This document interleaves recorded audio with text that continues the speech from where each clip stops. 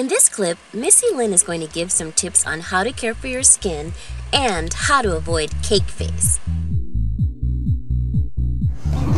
Don't add powder on top of oily, sweaty, nasty skin. Don't do it because it's like, it becomes a cake face, and then also you're trapping all that bacteria and sweat into your pores. So just keep like a napkin, and you can like tear it apart. And just use it as a blotting sheet if you don't have blotting sheets already.